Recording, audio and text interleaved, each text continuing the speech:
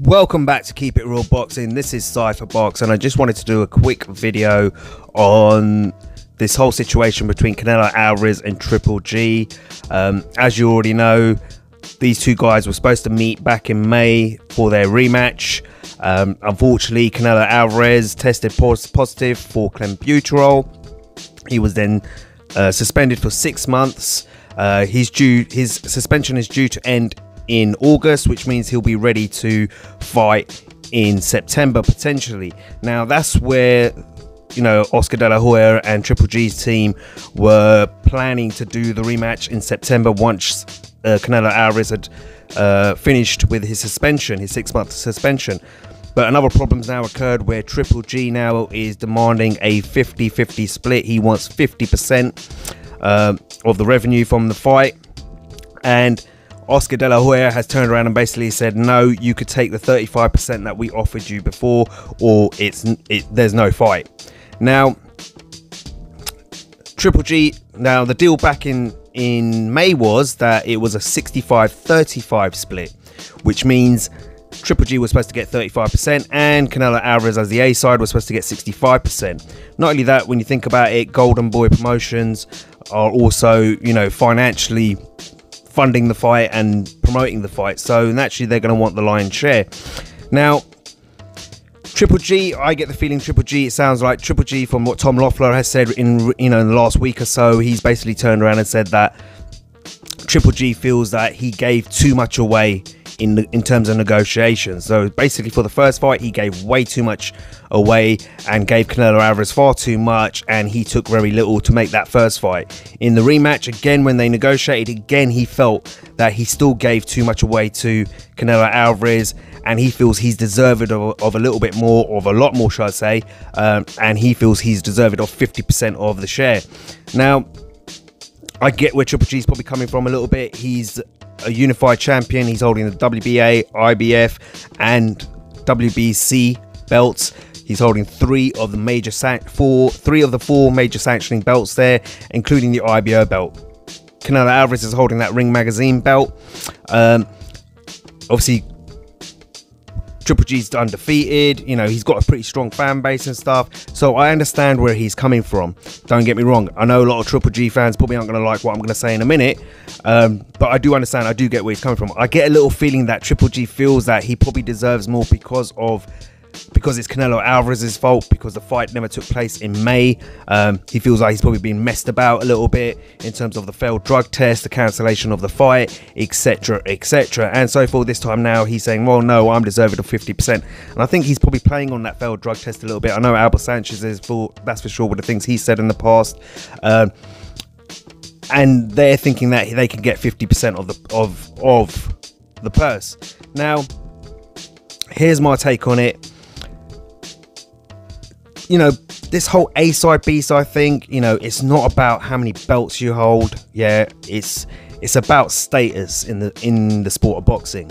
Yeah, it is about money. Yeah, it's about who has the bigger numbers in terms of who in the past has delivered bigger pay-per-view numbers, who is considered more of a star in the sport of boxing, you know. And if I'm honest with you, Canelo Alvarez is the superstar in boxing at the moment. He is the rock star in boxing at the moment. A lot of people might turn around and say to me, well, Anthony Joshua is the star in boxing. I disagree, because I feel Anthony Joshua still has a lot to do in terms of US and conquering the US market and building his profile over there. A lot of people don't know who Anthony Joshua is in the US, but globally everyone knows who Canelo Alvarez is. And, you know, he's had, you know, more success in terms of his pay-per-view numbers, you know, fight gates, etc, and stuff like that. So what I'm going to run through now is I'm just going to quickly talk through some pay-per-view numbers for both these fighters. Now, this is before the first fight between Canelo Alvarez and Triple G last September, and let's start with Triple G. Triple G had only 2 pay-per-view fights before his fight with Canelo Alvarez, and those were against David Lemieux and Daniel Jacobs. Now, against David Lemieux, that fight in terms of pay-per-view only did 153,000 pay-per-view buys. okay, which is a really low number. There was a lot of criticism about that back then, I remember. And then his other fight, his second pay-per-view fight, was against Daniel Jacobs, which did 170,000 pay-per-view buys. Again, not a very high number. And then that totals to 323,000 pay-per-view buys. Before Canelo Alvarez, that was it. Those were his pay-per-view numbers. Now, you've got to look at those pay-per-view numbers. A lot of Triple G fans out there will probably turn around and say to me, it's not fair. Triple G should get more. He's deserving of 50%. I get where you're coming from a fan point of view. But like I said to you earlier on, this is about numbers. You know that saying, men lie, women lie, numbers don't. Well, these numbers don't lie, unfortunately. Yeah, it shows that before his fight with Canelo Alvarez, Triple G was not a pay-per-view star. Yeah, I repeat, was not a pay-per-view star. Okay, you know, if that was a case, then majority of his fights would be pay-per-view, and he would do, great numbers in terms of pay-per-view. But if you look at his history, he's had 2 pay-per-view fights, and neither one of them have generated, enough pay-per-view buys to put himself in a position where he is the A side in this whole situation with Canelo Alvarez. Now let's look at Canelo Alvarez's numbers. Yeah, let's talk Canelo Alvarez. There's 6 fights here I've got here, listed. Let's start with Liam Smith. Now in the US, no one knew who Liam Smith was. We know who he is here in the UK, of course, but in America, no one knew who Liam Smith was. No one knew that he was Paul Smith Jr.'s brother, for crying out loud. But that fight was on pay-per-view, and that fight generated 300,000 pay-per-view buys. That's not bad considering Canelo Alvarez was going up against a no-namer. In terms of the US market, Liam Smith was a no-namer. No one knew who he was, and he still managed to pull 300,000 pay-per-view buys. There's another fight here I've got down here. I've got Amir Khan against Amir Khan. That was 600 pay-per-view buys. Angulo, when he fought Angulo, that was 350,000 pay-per-view buys. Against Miguel Cotto, that was 900,000 pay-per-view buys. Against Chavez, yes, Chavez Jr. was a crap fight. It was a disappointing affair, we know that, but still it grossed 1 million pay-per-view buys. Okay, and then the big one, which was against Floyd Money Mayweather, which, the pay-per-view buys for that was 2.2 million. If you add up all those numbers, that's 5.35 million pay-per-view buys just from those 6 fights alone. That there just already tells you who's the A side, who has the star power. Yeah, and like I said, a lot of Triple G fans aren't going to like what I'm saying here, but at the same time, it amazes me that Triple G has such a strong following, yet he has such low pay-per-view numbers before the fight against Canelo Alvarez last September. And the fact that he's only had 2 pay-per-view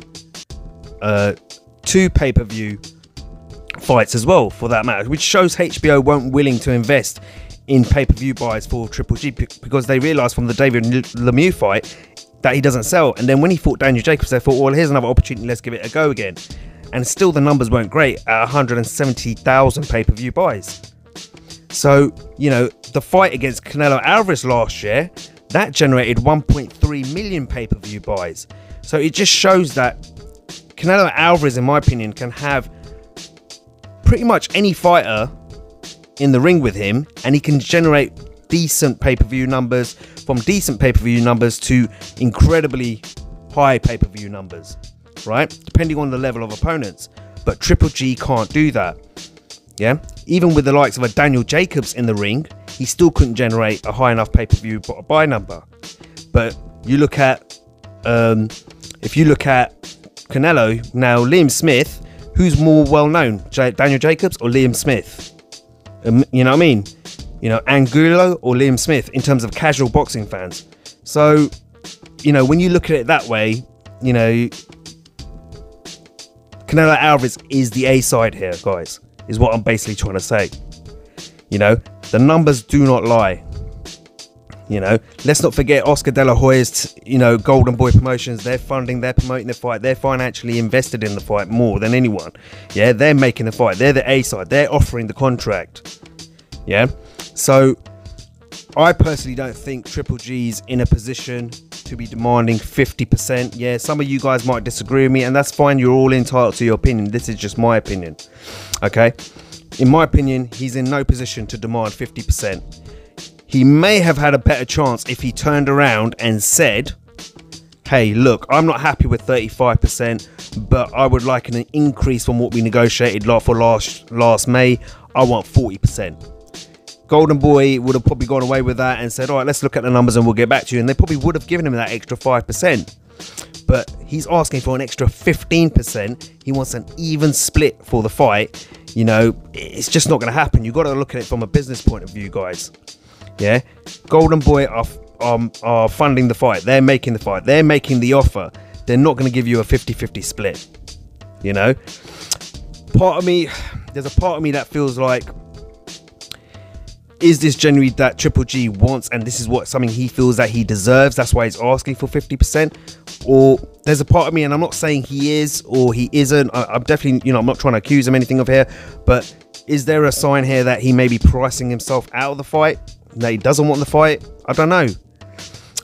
What are Triple G's options then if the fight with Canelo doesn't happen? Well, simple. You know, he either fights his IBF makes his IBF defense against Drevchenko. We know there's been a lot of pressure for that fight to be made. Or, you know, Mauricio Suleiman, the WBC president, has recently come out saying that if there's no Canelo fight, then Triple G must make his mandatory defense for his WBC title against Jermall Charlo. You know, or his other option is that he tries to make a unification fight. If he doesn't want those two fights, he tries to make it a unification fight with Billy Joe Saunders, who holds the WBO version of the middleweight title, world title, which, as you know, a unification fight will always supersede a regular title defense or mandatory defense. We know that.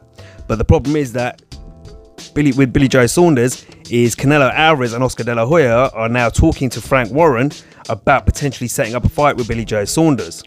So, you know, if that fight does happen and Canelo beats Billy Joe Saunders and takes his WBO title, that puts him in an even more power position, because if Triple G wants to unify and become undisputed champion, he's still going to have to go through Canelo Alvarez.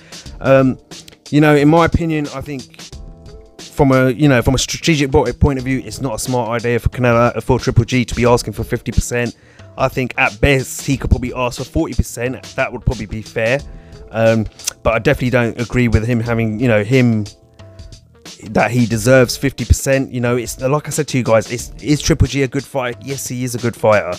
You know, I've enjoyed watching him fight many times, but it's all about star power. It's all about pay-per-view numbers. It's all about gate receipts. You know, it's all about global superstardom, and unfortunately that all sits with Canelo Alvarez and not Triple G. So therefore, in my opinion, Triple G is not deserving of a 50-50 split. At best, 40% if he's lucky. You know, he can probably try and push and negotiate for 40%, or maybe that's what they're trying. Maybe they're asking for 50-50, but they're hoping they can get an extra 5%. So you start high with your estimation. Like I've talked about this before, that's all about haggling and negotiation. You set a 50% marker, you know, like Joseph Parker did against Anthony Joshua. He said, I want 50%. Then he said, oh, I'll come down to, you know, 40%, I think it was, or 45%. I'll come down to 40%, eventually settling somewhere between 30 and 35% or something like that. It was, you know, if I remember right. Same thing, Triple G might be doing the same thing here, asking for 50%, but really he's hoping to get an extra 5%, and he's looking for that 40% increase, that 5% increase to make it 40%. Who knows? But I definitely don't think he's going to get 50%. Oscar De La Hoya definitely has put his foot down and said, no, you take whatever we offered you before, otherwise there's no fight. And if I was Triple G and I want a little bit more money, I would be sensible in my request and think, okay, I'm not going to get 50%, let's try and negotiate for 40%. You know, but in my opinion, definitely Canelo Alvarez is the A side in this affair. You know, like I said, it's about, you know, I'm not trying to knock Triple G, and I was critical of Canelo Alvarez and his failed drug test and all that sort of stuff. So don't get me wrong, I understand where people are coming from. People are saying it's not fair, it's not fair. I understand, but boxing is not about, you know, what's fair. Unfortunately, it's a business. You got to remember that. It's not what's about fair, you know, what's fair. It's about the numbers. Who's got the better numbers, you know, to support their claim to being an A-sider. Yeah, and that's the way it is, unfortunately, guys. Give me your opinion. Let me know what you think. Do you agree? Do you disagree with what I'm saying here? Would love to hear what you have to say, guys. That's where I stand on this whole subject. As always, guys, like, share, and subscribe. Until next time, this is Cypherbox reminding you to keep it real.